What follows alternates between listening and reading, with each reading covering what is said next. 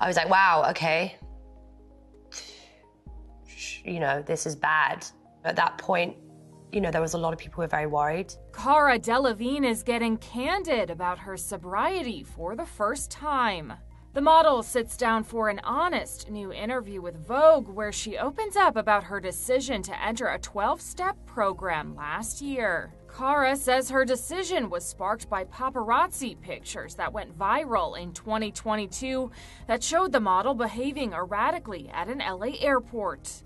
The only murders in the building, star reveals, I hadn't slept, I was not okay.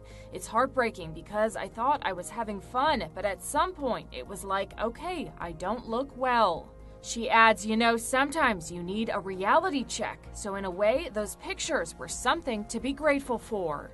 The model also says the pandemic and her 2020 breakup from actress Ashley Benson led to an existential crisis. Cara says eventually her behavior prompted concern from her friends, who urged her to get the help that she was finally ready for, sharing, I've had interventions of a sort, but I wasn't ready. That's the problem. If you're not face first on the floor and ready to get up again, you won't.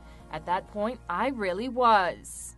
The 30-year-old, who is now 4 months sober, says the 12-step program helped her commit to her healing journey. No. I've always been into like a quick fix in terms of, I could go to, you know, a week retreat or, you know, to go on a course for trauma or do things and not fully do it.